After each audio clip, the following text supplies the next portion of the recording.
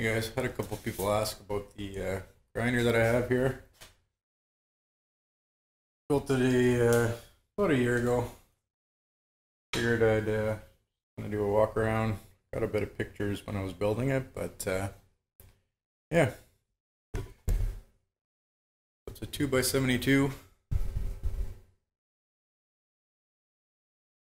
Got a 1.5 horsepower motor. The VFD.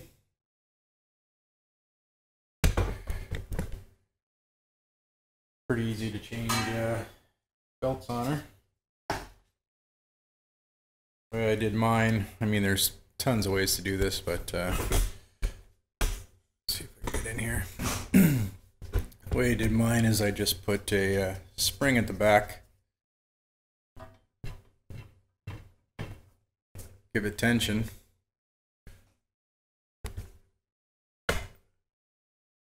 This is your tracking here.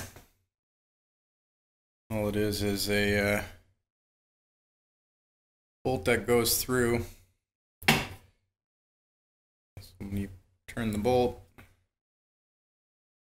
changes the pitch of the wheel, tracks it. The main frame is just some square tubing. I can't remember the size, but there is, I think it's 3/16 wall, or 1/4 inch. 3/16 fits in a 1/4 inch really well, or something like that. Don't quote me on it, but it's been a while. But anyways, I just went to Metal Supermarket, found the two that fit inside each other nice.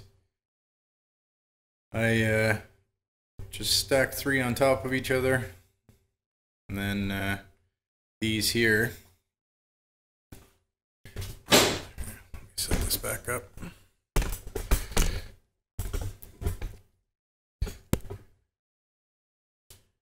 These here, just loosen them up. Comes right out.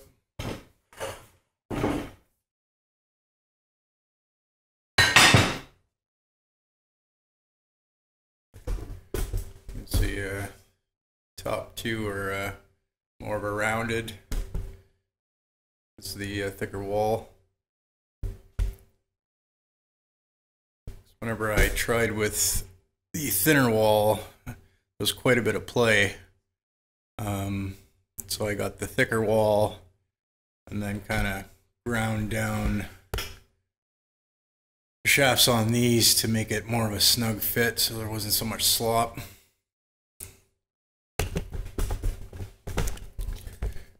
But yeah.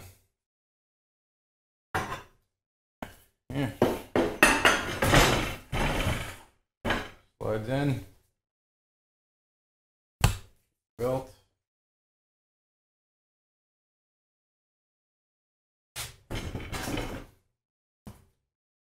A little bit of tension on it. Tighten her down.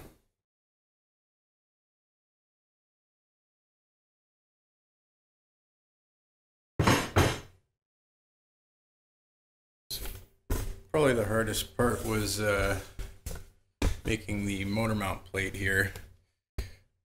I didn't have, get a water jet cut or plasma cut. So, yeah, took a while with a grinder, but got it to fit nice. These wheels, I got them on eBay. I mean, you can go with plastic wheels. I just figured, whatever, these will last forever. They're quite expensive. I think it was around $250, $300, somewhere around there. But yeah, they should last longer than this machine. As far as the platen, I just had some scrap steel. I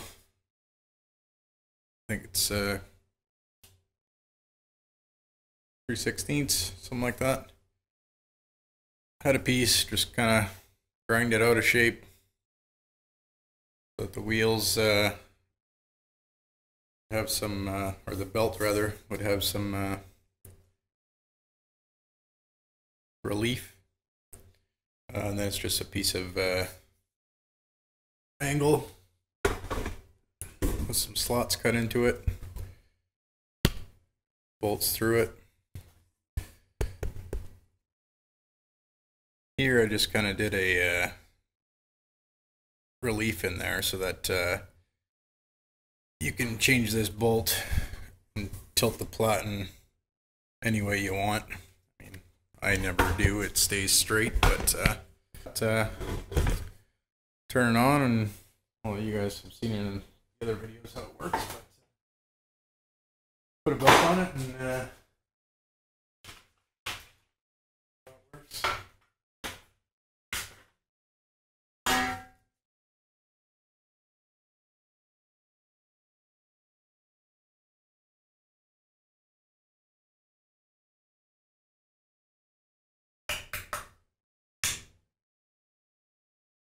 This VFD's pretty nice. Kind of the standard for all those knife maker guys that have these, KMG, and they all come with this. It's the KBAC 27D, I believe.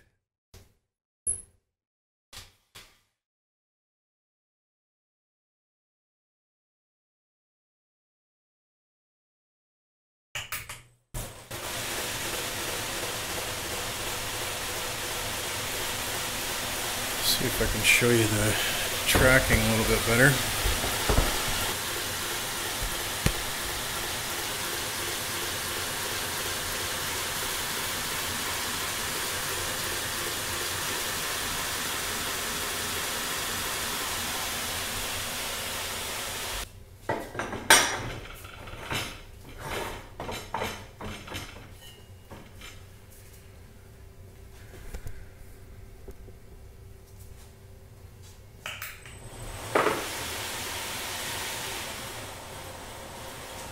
You can get some pretty good speeds on this.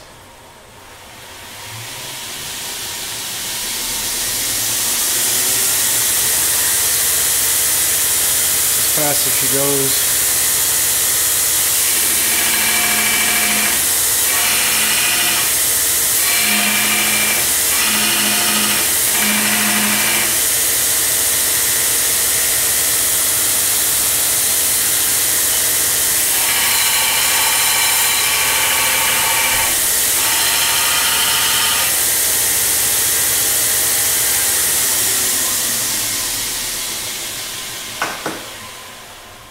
So yeah, if you really want to hog down some steel, works really well.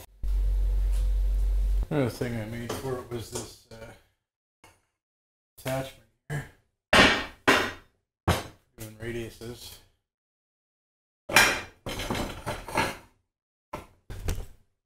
Just got some bearings with the rubber pieces, different sizes.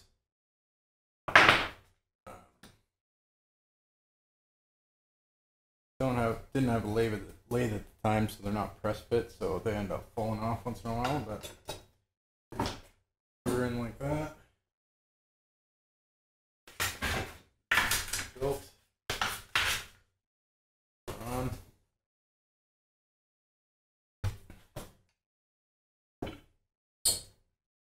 Down. Getting this to track properly is a pain. Turn it right down.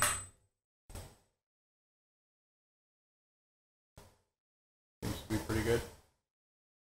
Yeah, then you can cut radiuses.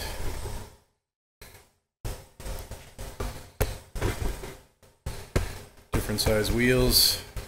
Anybody who's seen these machines have seen these attachments, that's for sure.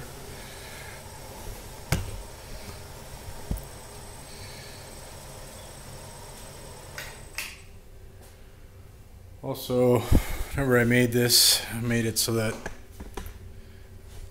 I could flip it on its side if I wanted to. I just got two hinges there with just a block of wood with some air holes. So whenever you flip the motor, it sits on this corner here. Fan's still able to get air through it. This pretty much is my scrap steel area, so don't flip it very often. Haven't really had the need to, so yeah. Any questions, guys? Just let me know. I mean, this thing was pretty easy to build. I mean, doesn't look the greatest, but hey, it works. Alright guys, I'll throw in some pictures, what kind of motor and VFD, and pretty much it was made out of scrap, so yeah, you guys can make one pretty easy. Alright, thanks guys.